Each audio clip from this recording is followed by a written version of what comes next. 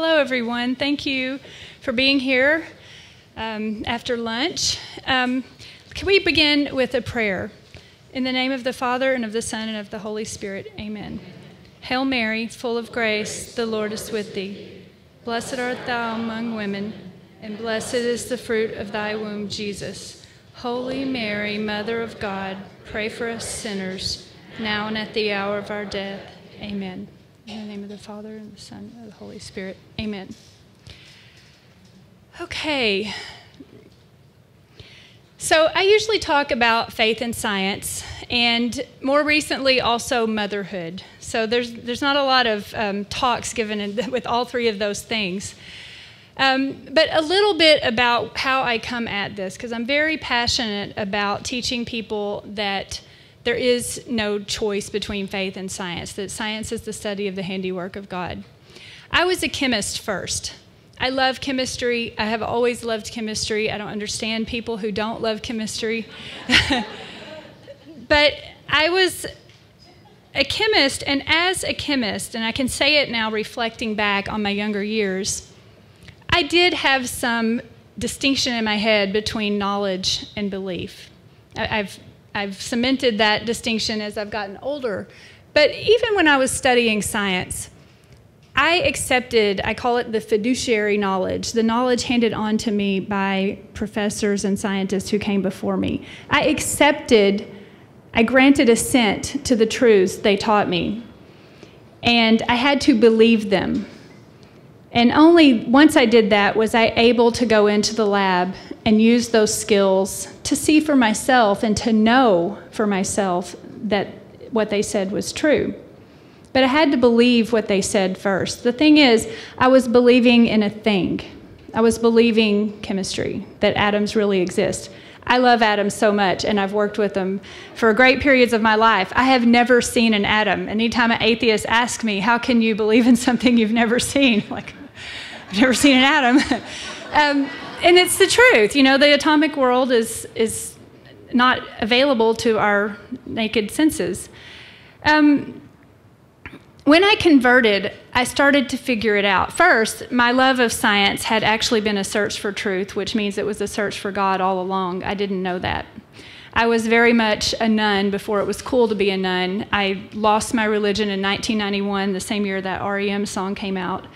And I grew up Baptist. I left it behind. I went to school to learn science because science had the answers. And that was that. And I am a very logical person, though. I always wanted things to make sense. I think most people are like that. But I followed the logic to its end. And there's something about learning science, you know, if you really believe it, if you really accept it as truth, and you got to follow all the way through to the conclusions if you really want to know the thing you're trying to study. And so I was never afraid to push the logic as far as it would go. And I did do that in my pre-conversion life, which I haven't written too much about, but suffice it to say, at some point, I realized that was a dead end. And I left my job as a chemist, and I converted. And then I realized that granting assent to the truths of faith was very much like what I had always done with chemistry. Instead of granting assent to what people who came before me, scientists before me, discovered, I was granting assent to what God revealed and what the church guarded over its entire history. And so it was very exciting. And it was similar, too, because I had to believe, but this time I wasn't believing in a thing. I was believing in a person. I was believing in Jesus Christ. And if you believe in someone, that means that is a more certainty, a higher certainty than any knowledge is, because you accept everything that person says is true. This is my body. That word is means something. It means it is. So I accepted those things. But just like in chemistry, I didn't understand why titrations work or how to balance the mole-to-mole relationships. I didn't understand all of that until I practiced it and started doing it. But when I converted, I said, I am going to follow the logic all the way to its end. I am all in. I will not speak out of both sides of my mouth. I will not do this halfway. I'm Catholic fully because I want the fullness of the truth. It means I went to Mass when they said it's an obligation, even though I didn't know why, because when I was raised Baptist, it was like joining the country club, go if you want to. And I went, but only when I started living that life where being with Christ meant that much and was the center of everything, did I start to understand why it's an obligation. I started practicing prayers. And the first time I prayed the rosary, I felt so ridiculous walking down the street, muttering these prayers. But I did it anyway. And over time, I came to understand how there's grace in that, how you gain insight into the life of Christ when you unite with him in prayer. The one I struggled with the most, though, was contraception, because not only was I non-religious as a chemist, I was pretty much buying into that feminist lifestyle. And I really struggled with the contraception being open to life. But when I read in the Catechism that children are gifts, which is not a scientific word, I said, there's something true there. It rang true. And it changed the way I thought about the two highly complex composite systems of atoms and molecules that I gave birth to at that point. It stopped with that very reductionist view of the human person. And I started to understand that children are gifts, even if they're not planned or, they're gifts. They're something God gives us. And it changed my way of looking at things so much that was actually when I first realized I was going to convert. Now, I left my job at DuPont. I studied theology while I was home. And in that time, I said to God, I'm going to be open to life. I'm all in. I mean, I even tried to practice NFP, but wasn't very good at it. And so I was like, I'll take as many as you can give me. So I don't really want to keep up with this stuff. And I was getting older. I was in my 30s by then. So I was all in on that. I am open to life, God. I am not afraid. I will accept children. Well, in the first 5 years of our marriage, my husband and I had 4 daughters in quick succession. The first one was born the first year, and I was already starting the process of conversion. It took me 2 years to fully come into communion in the church.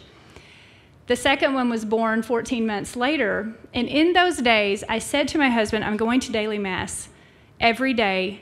I was pregnant again after the second one was born. When I was pregnant with the second one, I was going to RCIA. But I took him to Mass every day, to daily Mass, even though I could not receive. And I did it the whole time I was being in the process of converting, because I said to my husband, as a chemist, if somebody told me there was going to be a miracle 10 minutes from my house in this building, I would be there. If Jesus is going to be there, really, truly present, I'm going to be there. So I was there, and that was my being all in, schlepping these little kids around. When the third daughter, so I already had 2 older kids before I became Catholic, and when the third daughter was born, I started to realize the prosperity gospel of centering your life on the Eucharist is not what I thought it would be. Because I sort of thought, now that I'm going to be Catholic, everything's going to be great, and everything's going to work out just fine. And I had a hard time with relationships because of my reductionist views. I mean, that materialism, it's not just a bad philosophical idea. It affects the way you view people. And so as I was having all these babies coming along, my son was pretty okay with things. Mom's married to someone now. New sisters are coming along. He was not thrilled with that part. But my oldest daughter, who's now 30, my oldest daughter was sort of getting left behind. And it hit me. Mom can convert. Mom can straighten her life out. But you can't re-raise a child. And she was already 15 when I started that, because I had her very young. And I had to start thinking about relationships. There were so many times I stood on that rock of truth, pointing the way to Christ, and I let her have it. All the years that I spent neglecting my duties as a mother because I was pursuing my career, I suddenly changed, and her whole world tilted, and I started preaching to her, standing on my rock of truth, showing her the way, because I thought that's what I had to do. Well, by the time the third daughter was born, When she was baptized, I was finally received into the Catholic Church on the same day, and my husband and I celebrated the sacrament of holy matrimony on that same day. We had been married on 01, 02, 03, because he's a mathematician and I'm a scientist. But we celebrated the sacrament of matrimony on that day. But shortly after that, my oldest daughter ran away from home at age 17.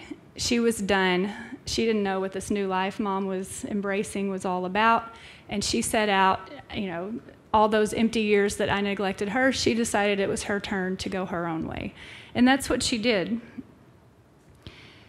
But I kept going. I kept thinking, what can I do now? What I can do now is stand for the truth. I will always be here on this rock pointing the way for her when she needs to look for something true and good in the world.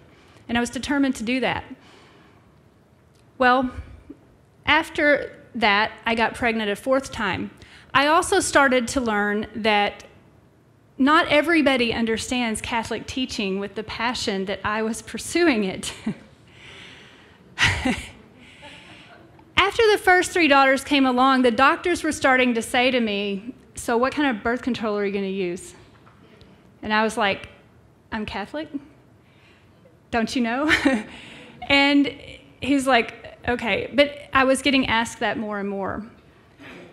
And it was in a Catholic hospital, which confused me a lot, which is why I said I'm going to learn what the church teaches. But I didn't realize that everybody wasn't locking arms marching to the same tune as Catholics. And when the fourth daughter came along in 5 years, I went to the doctor, and the doctor said, you can't do this to your body. But I was healthy. I was fine. The doctor said, it's not good. Your nails are going to get real thin. You're going to lose all your hair. Your body can't hold that baby again. They were worried, and they tried to talk me out of it. And I'm like, I don't know what you want me to do. I'm pregnant. Like, can you just treat me? But I also, because my older daughter had left, and because, let's face it, being pregnant with 3 toddlers ain't easy. And I was a bit of a perfectionist. But in trying so hard to do the right thing, I started becoming overwhelmed with anxiety. I mean, just getting 3 little kids in the car when you're pregnant is hard. And a teenager who's gone and your heart's broken. And my son was just mad because he still didn't have any brothers. And he was becoming a teenager, but I was stretched too thin. And I said to the doctor, I need some help with therapy. Like psychologically, I'm feeling stretched, I'm feeling overwhelmed, and I'm anxious all the time. Like, I can't even keep up with the sippy cups and the diapers and the socks, and it's getting to be too much. And the doctor said, we have an OB therapist who comes into my office after hours. I'll set up an appointment for you to talk with her. And I did. And that woman came in, and she was Catholic, and I thought, oh, good. And she started talking to me, and she said, you sound like a perfectionist. And I'm like, well, I'm a little bit high-strung. But, I just want to do this right. I'm asking for help. She said, can I see a picture of your family? And I showed her a picture of our family in those stupid Lands' End matching sweaters that you get at Christmas. Because I made everybody wear one for a picture. And even my daughter came and wore the sweater for the picture. And it was just my moment. Everybody was smiling and happy for that one instant, and it meant a lot to me. But the therapist read perfectionism into it. The therapist read, this woman is on the edge. The therapist took that picture and said to me, in all honesty, she said, do you love these kids? Yes. She said, because if you continue with this pregnancy, you may not live to be able to raise these kids. And at that point, I did lose it. I came to the Catholic hospital and I asked for help with my kids and myself. And I'm told that I'm going to fail no matter what I do. I'm either going to fail as a mother with these ones, or I'm going to fail as a mother with the one who is in my stomach. They were trying to talk me into having an abortion. And she said that. It wasn't nuanced. It was, you need to have an abortion. And I said, no, that's not what Catholic teaching says. That's wrong. And she said, oh no, I'm Catholic. I've traveled all over Europe. I can tell you that's not what the church teaches anymore. People are having like 2 kids, max. You're trying to be a perfectionist. And I did lose it then. And she put me in the hospital overnight for observation. And I laid in bed that night, and I remember laying there staring at the ceiling, and I said, Stacy, you're all in. You got to pray, and I did. God, grant me the clarity to know your will, because I'm confused. I'm being told things by people who are professionals, and I don't think it's right. I know it's not right. And I looked him in the face the next morning, and I said, you are wrong. Leave me alone. I'll find help that I need, and I'll learn how to deal with this anxiety in healthy ways, but I am not having an abortion with this child. I named her Ana Lucia, my little light. She was born prematurely, but she was healthy. And Lucy, as we call her now, is going into 6th grade, straight A student. She's going to play the bassoon, and everybody calls her the hug machine because she is always smiling. After that, I had my first miscarriage. And I was devastated. I wasn't ready for that. Many of you know, is why I talk about it. It's not talked about very much, but many of you know what I'm talking about. I wasn't ready for that ache in my arms. I wasn't ready for that word, miscarriage. And I said, okay, I have to really think about what I believe here. And I started studying about, does this baby go to heaven? And realizing that we are taught to trust them to the mercy of God, which I did, and that there's no clear answers on those things, although I do believe that our children go to heaven because I'm praying for them. And then I had a second miscarriage. I tried to stand on my head to keep it from happening. That's how desperate I was. And I got mad. I'm like, God, I'm open to life, and you give me death. You take away all of that. Like, what are you doing to me? And then I got pregnant a 3rd time, and I said, I've had enough of this Catholic hospital. I'm going to find my own doctor. And I found a doctor an hour away who was out of the system, a woman who was Catholic all the way, treating holistically. And that is my youngest son, who Particles of Faith is dedicated to, because he's a little pill. But that is my youngest son. He's a boy. Of course, we were not sure. We couldn't believe it until he was born. It's a boy. But that's my youngest son. After that, I just told my husband, he got a job in another state, and we moved into the foothills of the Adirondack Mountains. Up in New York, upstate New York. And I said, I just really want to get away from, I withdrew. We lived into a 100-year-old hunting lodge on a 20-acre property with a lake. It was like heaven, but I wanted to be isolated with my children. And probably swung too far that way. But when we got out there, I was going to homeschool the kids, and I had 3 more miscarriages in quick succession, to the point where I wanted to use birth control just not to have to go through that again. Because I tried not to get pregnant, and I would, until I tried to ban my husband from the house. It didn't work. But those things taught me a lot, because there was one day when, again, I found myself in a situation where I had to think about what I really accept and what I believe. My husband had taken the kids out of the house, and I was home alone. And so we lived in this old hunting lodge. It had a stone fireplace. It was a late fall. I put on my black boots, my black down Lands' End coat, because I only wear black for other reasons. It's just simple. I can't match colors. And I know too much about chemistry, too. I just can't match the colors because the wavelengths of light come. But anyway, I put my scarf on, my long parka, my boots, and our house was on a hill that looked over our lake. It was beautiful. And there was a spot about halfway down the hill that I called my spot, and it was just a little clearing in the trees about as big as this. And there were the tallest pine trees and some hardwoods and ivy, and it looked over the whole lake. And I went down there with the last child that I miscarried. I had something to bury in a little jewelry box. And I didn't want to do it with anybody else around because it's such a private loss. I just didn't want to be with anybody else. And I walked down to that spot and looked out at the lake. And I dug a hole in the hard, cold ground, and I put that box in there. And I said, this moment is uniquely mine, just like these gifts were. And I covered it up and left it there. And I stood back up, and I put my hands out because I felt like I needed to say something motherly. And I summoned the guardian angels of all the other children that were lost, the 5. I lost 5. And I decided I should say something motherly here in this moment that's mine. I can't just dig the hole and walk away. So I said, dear children, and I'm like, I feel like Simba in The Lion King teaching, no, it's Mustafa in The Lion King teaching Simba about the circle of life or something. So I felt kind of goofy, but I was alone. So I said, with all the angels and the elements, and I said, this is a cathedral of creation. I'm just going to have my own little thing. And I said, my children, I don't know who formed you in my womb. I did not form you. I don't even know how you formed in my womb. 2 gamete cells came together and started your genome, and your existence began, and your soul was there.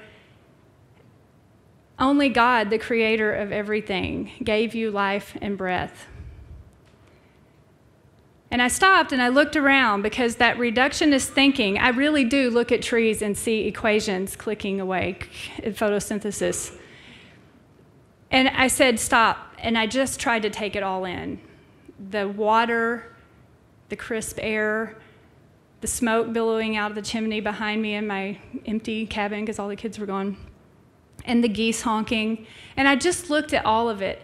And I said, God, the creator of all, who created everything, who ordered these elements that made up each one of you, God, in his mercy, will restore you to me someday.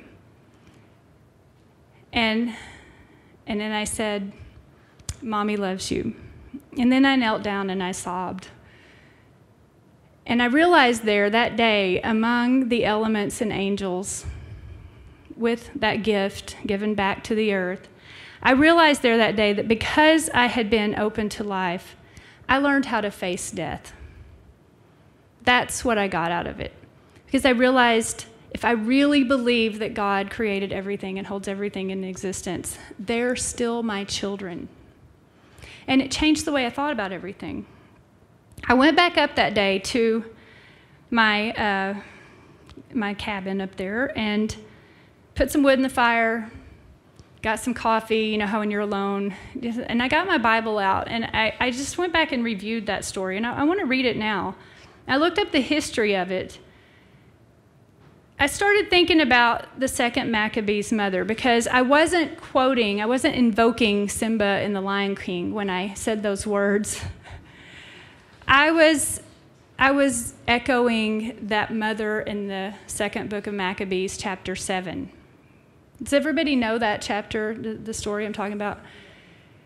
I started thinking about her, and I said, you know what? I feel a camaraderie with her. She lost her sons to martyrdom, so that's even worse than miscarriage, I think. I couldn't imagine that. But I felt a camaraderie with her, too, because I said that woman would have loved chemistry. And I looked at the story, and I didn't even know all this about the history at the time. But the Maccabees was a Jewish family that led a rebellion against the Seleucid Empire. 168 years, thereabouts, 168 to 160 years before the birth of Christ.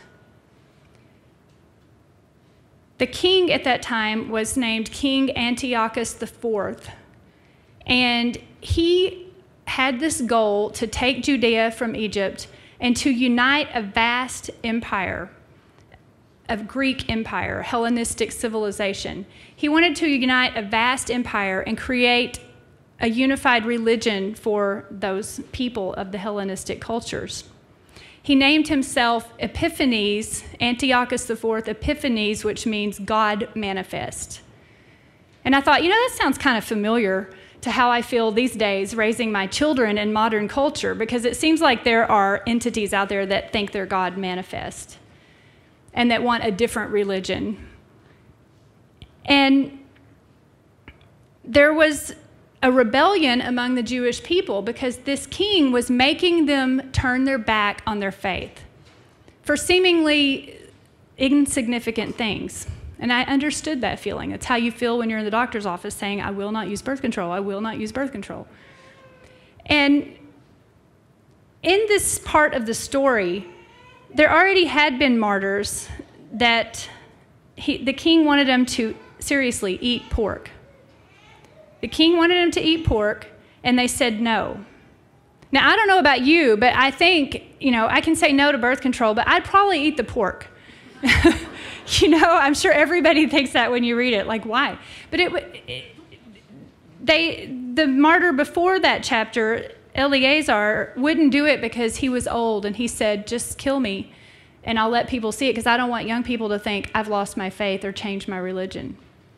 But when you get to the martyr of the 7 sons, there was a mother with 7 sons, all brothers. They were arrested, tortured with whips, and forced to eat pork in violation of God's law. The brothers were defiant. One of the brothers, speaking for the others, "What do you expect to learn by questioning us?" he asked the king. "We're ready to die rather than transgress the laws of our ancestors." And it made the king mad. And so what does he do? It says he gave orders to have pans and cauldrons heated. And he gave the order to cut out the tongue of the one who had spoken for the others, to scalp him and cut off his hands and feet, while everybody else looked on, mother included. When he was completely maimed but still breathing, the king ordered them to carry him to the fire and fry him.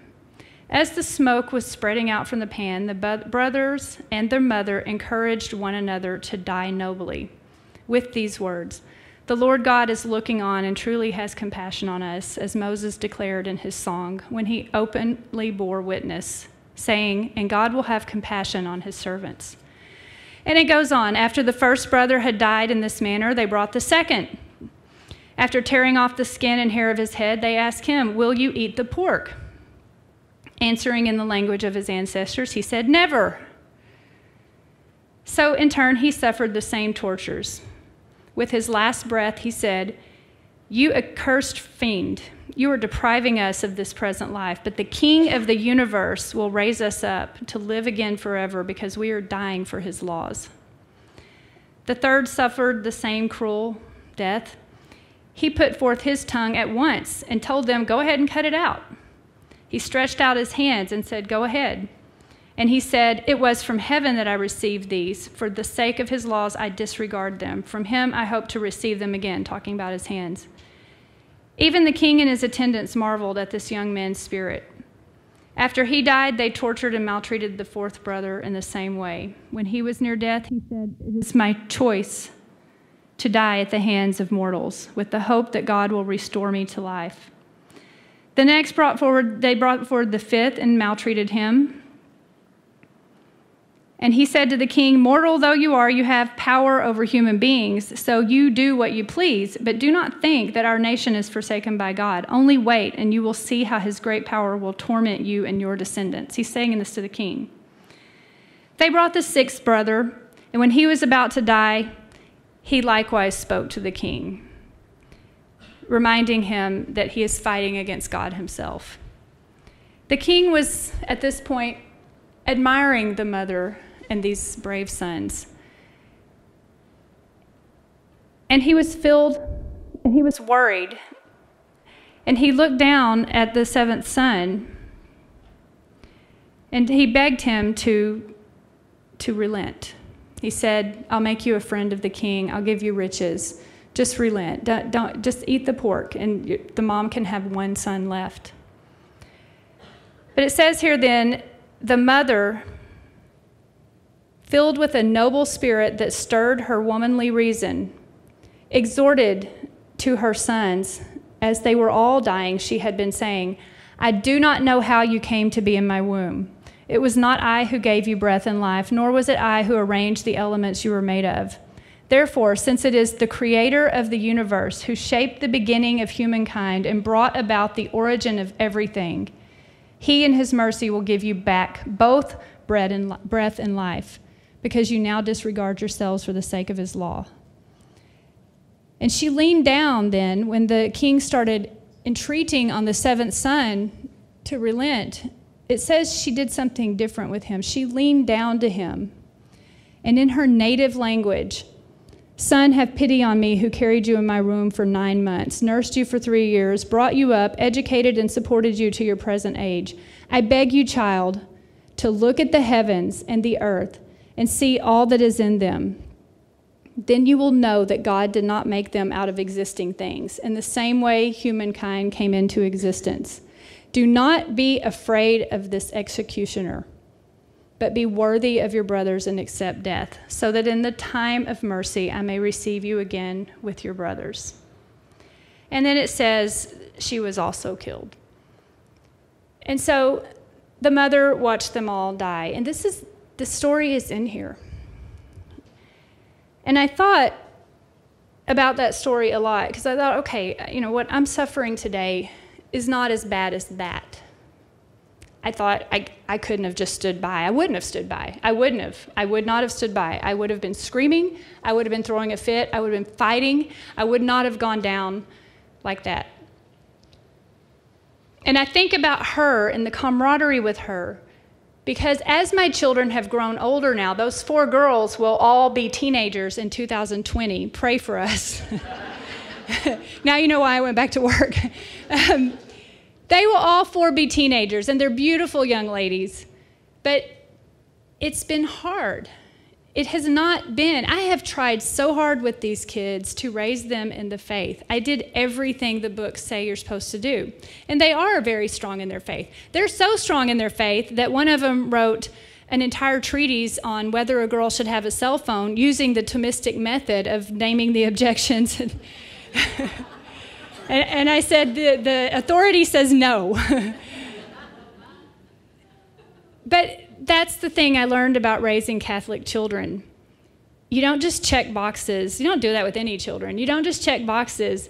But the more I taught them to think and seek the truth, guess what they did? They ask a lot of questions. And sometimes they think they have the answers. And they have this free will thing. And it was difficult. But I also felt many times like, although they weren't being slain right in front of me, that our culture is killing them with a slow death just as well. I feel like it is a battle for their souls every day. We in the Trasancos household do have to deal with all these issues, because my kids go out there and see things happening and they ask questions and they have friends. The LGBT stuff, the vaping thing, all the chastity, sexual stuff, the online stuff, talking to friends across the world. All of those things come at them. And the stuff, the science and faith thing they all got. They're like, we know, Mom, we know. We don't have to pick between faith and science. They got that. But it's constant. That's why I studied theology when I was home raising them, because I wanted to be able to answer their questions. But the more I teach them to search for the truth, sometimes the harder it gets. And so I do get mad sometimes, and I get panicky still, because it never seems to get easier. And I'm in it for the long haul, but it's hard.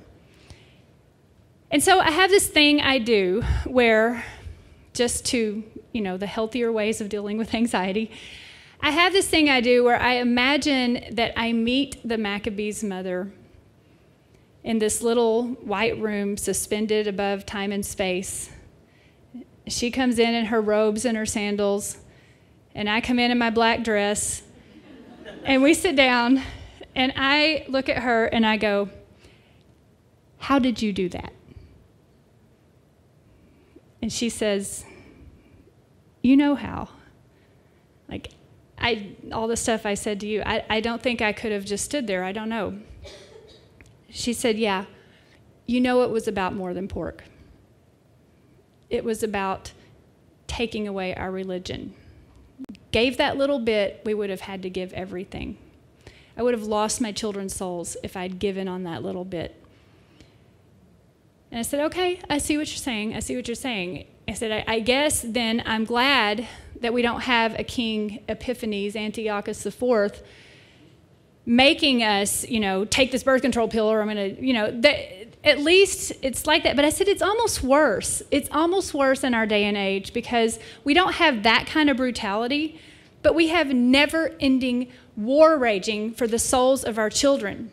And it's so subtle, and it's sometimes dressed up so pretty, and it's dressed up in the no hate or love. And it's like I have to be constantly vigilant. I'm not just standing there on that one terrible day. It's every day I have to be constantly vigilant about the safety of their souls. And she said, yeah, evil can be sneaky at times. Yeah. I said, well, then do you mind if I tell you about Adams? Because I knew she would like it, and she says yes, she wants to hear. I said, I noticed what you did there when you said you looked out at the world and you found faith, you found strength, you found confidence in looking out at the universe, at the world that God made, and at the children he knit in your womb. You looked out at that and you found confidence that God would restore their life and breath. Let me tell you what's happened since 168 years before the birth of Christ. In not even the last 100 years, we've learned a whole lot about something called the atom, because I think she would like to know, And I tell her, and I do find strength in my faith through this. When I say to people, I found the answer to suffering in the periodic table, they say I found suffering in the periodic table. But this is what I mean. Because it is amazing, and I'm going to cover it more in the next talk, but atoms are these little things. And, I tell her, I usually use a sugar cube, but she doesn't know what those are. So I tell her, if you take a grain of sand off the beach or off the ground, and if you cut it into 1 billion pieces, and you take one of those pieces, and you cut that piece into 1 billion more pieces, you've got something about the size of these particles that make up everything physical in our world. You've got atoms. That's about the size of the atom. But then if you imagine a huge, enormous space, she doesn't know what Beaver Stadium at Penn State looks like, but if you imagine a huge space, the atom, as small as it is, has all its mass in this little tiny nucleus in the center. And I think that's amazing. There are positively charged protons in there that are 1.627 times 10 to the negative 35 grams. And they're so tiny. And they're positively charged. And there's a neutron that's about the same mass. It's just heavier by an electron, because neutrons are protons and electrons together.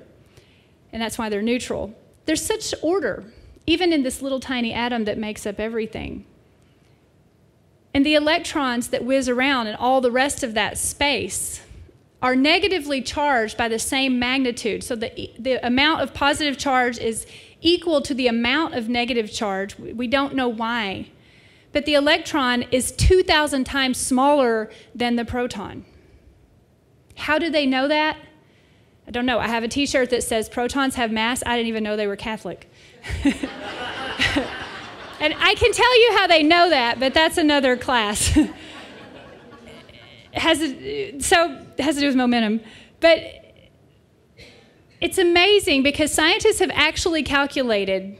We hear people talk about fine-tuning, and I sometimes don't like that because people, I don't think, use that word in the right way. But it is finely tuned in the sense that if the electron had not been 2,000 times smaller than the proton with the equal magnitude of charge, same amount of charge, positive and negative, but the electron's 2,000 times smaller. It's 1,846 times, actually, but we round up to 2,000. If it had been only 500 times smaller, instead of orbiting in its quantum mechanically defined orbitals around the nucleus, y'all remember that from high school chemistry? Instead of orbiting, guess what it would have done? If it were heavier, what would it have done? It would have crashed into the nucleus. Yeah, if it were lighter, it would have gone off. If it had not been that precise amount smaller, less mass, than it is, and if it hadn't had the same magnitude, we wouldn't be here talking about the Bible and defending the faith today. Because atoms never would have formed. Since the beginning of time, atoms never would have formed.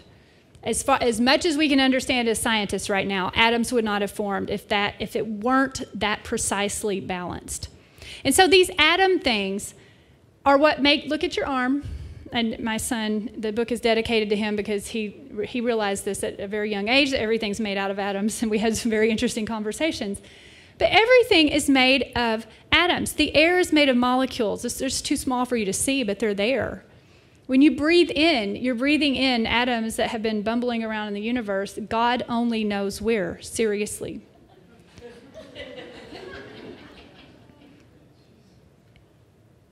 And God holds this all in existence. And quantum mechanics deals with where those electrons are. They don't know. We have equations that treat them like light. We have equations that treat them like particles. But the bottom line is we don't know exactly where they are. However, as a chemist, I was really good at making them do what I wanted them to do. Because that's what chemistry is. You take these elements, atoms of different elements, and you figure out how to lock them together. I call the periodic table God's Legos. And the interesting thing I tell the Maccabees Mother, because I think she would really like to know this, is that there are no missing spots on this thing we have, the periodic table. The periodic table is made up of elements. Elements are defined by the number of protons they have. And I say, do you want to hear this? And she says, yes. So I'm going to tell. Because I do find it amazing. The elements form in the where? Where do elements form? I was seeing if in the stars. The elements form in the stars. When you look up at the stars, most of them are burning hydrogen to make helium. So here's how it happens. The periodic table has hydrogen, the first element. It's got one proton in the nucleus. In the beginning, when hydrogen formed, stars started to form like 4 million years or more after that. But hydrogen and another hydrogen who had their balanced electron whizzing around them fused the nucleus, meaning the protons fused. And when 2 protons fused, that made helium. That's the second element on the periodic table. Helium is stable because it's a noble gas. It's a noble gas because it's stable. It's happy like that. It doesn't fall apart.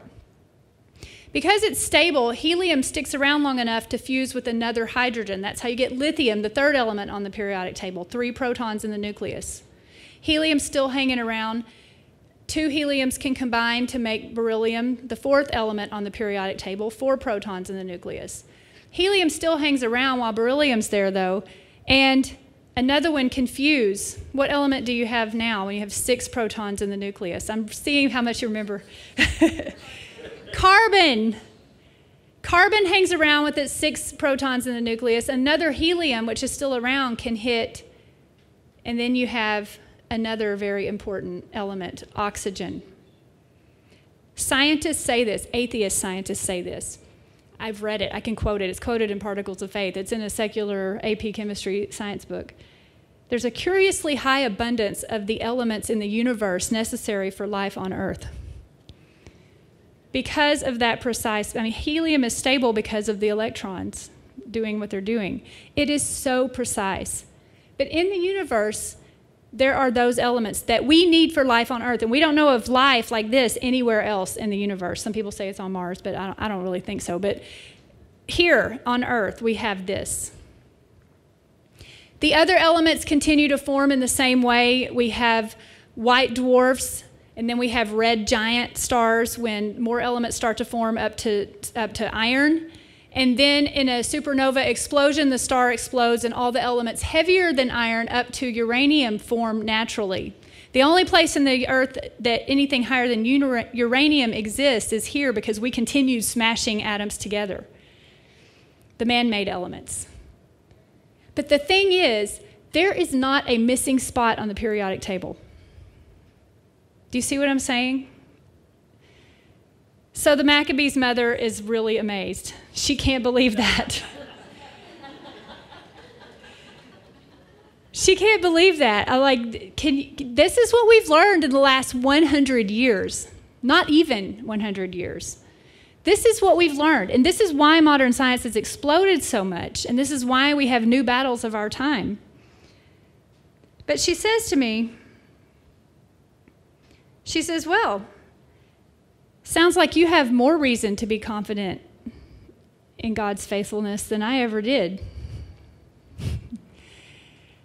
And I say, you're right, you know, touche.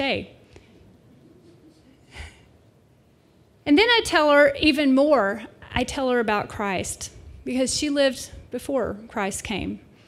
And I said, look, I want you to know something else. It's not just that modern science came along and developed all this wonderful stuff and that we have this great knowledge of the order in the universe. Science was born because of Christianity. And she says, what does that mean? I'm like, Christ came. You believed in bodily resurrection all those years before, but Christ came and revealed to us that God is triune, the Father, the Son, and the Holy Spirit. And the Son, the second person of the Holy Trinity, became man, became incarnate. No epiphanies God manifest. He became incarnate and came to be with us. And we know, and she said, I know where this is going. In the beginning, God created everything. And I finish it with the New Testament, and I said, and in the beginning was the Word, and the Word was God, and the Word was with God. That's why our God created a universe out of nothing with order. The Greeks in her time had a word, logos, that they used to describe the order in nature, but they thought nature was God, or that God was immanent in nature. That's a long discussion, but they believed in pantheism. They did not believe in a creator the way we do. They believed in an eternally cycling universe. They didn't believe there was a beginning in time. And so when you believe in an eternally cycling universe, you really at some point logically get to the end where there's no free will. Because if the universe is eternally cycling, whatever part of that cycle you're born into, there ain't nothing you can do about it. If it's a low period, live with it. You can't change it. If you're born in a golden age, great. And there are scholars, Father Stanley Yockey, someone I've studied very intensely, that opine that that prevented the birth of modern science in any other culture. Christianity is the only religion that is monotheistic, incarnational, and triune. We believe in a God that wasn't just one God who created everything, but God who became incarnate and who is triune. And I told her, you know, something I noticed in the elements, in the way that everything is ordered, the way that we're breathing, the way that our life, our bodies, life came from these elements. We're made of the elements. We're literally made from elements that were first formed in the stars that you look at night. I said, you know, I see relationship everywhere in the universe. And she said, yeah, it is all about relationship. I understood that. And I told her that's something that's been very hard for me to understand about relationship, but I didn't understand it really well until I heard about the Trinity. And that changed everything, too. Children are gifts. But the Holy Trinity teaching says that God begat the Son, that God the Father begat the Son. And the Father and the Son together as one substance, spirated forth in love, the Holy Spirit. And that's where we get the intellect, the Word, God the Son, the second person of the Holy Trinity, the Word, and will, the love that is the Holy Spirit. We're made in the image and likeness of God. We're not just atoms and molecules. We have a rational soul. We are a rational soul too. And so that means we don't just go through life checking boxes and doing prosperity gospel. It means that we all have free will and intellect. And that I told her I had a theory that our relationships are kind of like atoms coming together with their electrons. But atoms don't have free will. And so as a chemist, I can put things in a beaker and the electrons will go around both atoms and form a bond when they're supposed to. But like in my marriage, for example, it didn't work so much like that sometimes, because sometimes, you know, the bond in the atom, you know, I think of us in our own little spheres coming together and now we're sharing all this stuff. Sometimes it wasn't just like hunky-dory, like all that. It took work to keep that bond there. And sometimes it's like if you get too close, the bond can break. So it took work. But understanding that we are made for relationship. It hit me when, after all those things we went through, when my husband, his name is Jose, he was born in Cuba. Jose Trasancos. Trasancos is Spanish. I forget that. I forget to tell people that. But when JJ was born, our son, that youngest one, after 2 miscarriages and before 3 more, that little miracle child, when he was born, it was the same time I was studying the Holy Trinity, and he was holding JJ. And there was a moment when I was still in the hospital bed, and he was holding our little newborn son for the first time, and he was looking at him. And he was looking at him with this way, and I was hearing the words, the Father gives all of himself to the Son except to be the Son. That's what we say with the Holy Trinity. The Father gives all of himself to the Son except to be the Son. That's why they're 2 different persons defined by the relationship. And I looked and I said, that's what he's thinking right now. We are made in the image and likeness of God, and we long to know and be known, to love and be loved. We belong to others. And my husband would give all of himself to that baby boy right now if he could. The thing is, he can't. And so I felt a sadness at the same time. He can't give all of himself to that child the way God, the Father, gives all of himself to the Son except to be the Son. But he wants to. And it was sad because the Maccabees Mother looked at me and said, I know this one, original sin. I'm like, yeah. We are born, all of us, into a sin-damaged world. Sin always affects relationships. It's never about one person, which I used to think when I was a materialist. You do what I want as long as it doesn't hurt anybody else. Sin always affects others. And I knew in that tender moment with my son, my husband holding my son, that purity was not gonna last. It would always be there, but there would be things in life that would cause discord and heartache and division and trouble, and that we would have to work through it. But there is pain and suffering in all of our lives. There are no perfect relationships because we're not atoms and we're not God. We are people with free will. And so there's always going to be difficulty in relationships, and you have to work at that bond.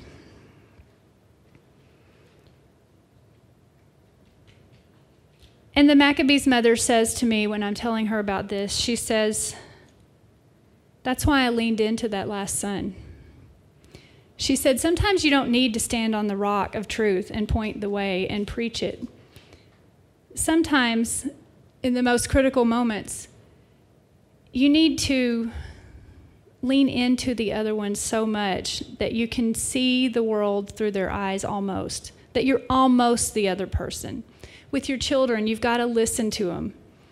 And it is that love of friendship by which you try to get so united with them that you're listening to them and you're so close to them that you can see the world through their eyes, because only then can you lead them to practice virtue. You can't force them to practice virtue, but you've got to, it's so simple, you've got to know your children. You've got to be close to them. You've got to try to see the world through their eyes. I know people say you're not supposed to be your kid's friend, but that's exactly what you're supposed to be, in that love of friendship where you know them. I've learned that. My daughter who ran away, I tell the mother, she's 30 now, and we are close again. She had a lot of hard decisions, a lot of bad choices. And I asked her one day, what did you need from me that I wasn't giving you? And she said, I just needed to know you always loved me. When you preached to me, I didn't think you were happy with me. And so that has that simple little thing of just listening. I also did some research, like if you listen, if you do this eyebrow jump, it makes people be convinced you're listening. So I actually worked on my active listening skills to, like, when you're talking to somebody, you go like that. But I made an effort to really actually listen and to let her know. So that's part of it, to let her know I'm listening. And I do that with everybody. If you ever see me do this when you're talking, I'm trying to let you know I'm listening.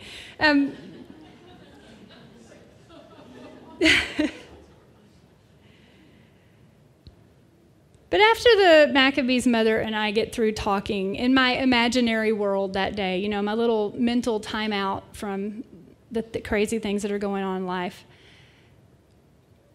I also finish by telling her that Christ came, revealed to us that God became incarnate to save us. And she gets it, that only the Creator could be the Savior. Because if God holds us all in existence, it's not the relationship with each other that will save us. It's not us ourselves that will save us. It is the cure to original sin. That brokenness in our humanity is the relationship with Christ, becoming one in the body of Christ. That spiritual relationship is stronger than any natural bond of birth. It's that spiritual relationship is strong. We're all part of one body. We're all atoms in the body of Christ. But I tell her about another mother who stood and watched her son be brutally tortured to death. I tell her about Mary. And I tell her, and she's so thrilled when I tell her, that Mary is queen of the universe and that all creation is echoing Salve Regina. And she looks at me and she says, because we're not mothers of dead children, we're mothers of the living. And I say, well, I have to go, but will you pray with me until we meet again? And she does. And we pray in the name of the Father and of the Son and of the Holy Spirit. Amen. In the beginning, we pray, as it was in the beginning, glory be to the Father, and to the Son, and to the Holy Spirit, as it was in the beginning, is now, and ever shall be. Amen. And she likes that prayer. And she gets up to leave, and she walks away. And of course, as she gets up and walks away, I look up and I see her surrounded by 7 sons. And they're all smiling. And she leaves. And I go back into my kitchen where some of my teenagers are doing their homework. There's one doing chemistry and hates it, and it breaks my heart. There's one practicing the piano. There's another one getting ready to go outside to play. JJ's off doing something in his room. I text my oldest daughter and tell her I love her, just because. I text my son, who's in the Navy now, tell him I love him. And then I say to all the others, I love you too. Because that's it. I was open to life. Yes, I learned how to face death. But what I really learned was how to be open to everlasting life. And so now I pray a Hail Mary every day for all my children, and the list is getting long because my 30-year-old has 5 children of her own now. And she's Catholic. I pray for those children that were miscarried, because the beautiful teaching of the church tells us not to presume, but to desire baptism for them and pray with them. And what that means is I have a relationship with them. If the church had said they're in heaven, I just walk away and say, oh, okay. No, I pray for them every day, just the same as I pray for my other children. Because the truth I've learned in chemistry, in Catholicism, the truth may demand a lot from us, but how can we accept anything less than the fullness of the truth? How can we? And if you do follow the truth, you will be set free, like it says. And I know now, no matter what life will bring, because like I said, we're going to have 4 teenagers in the house next year. No matter what life brings, we'll figure it out. I'll lean in. I'll talk to them in our native tongue. I'll listen to what they're doing. I'll be there for them.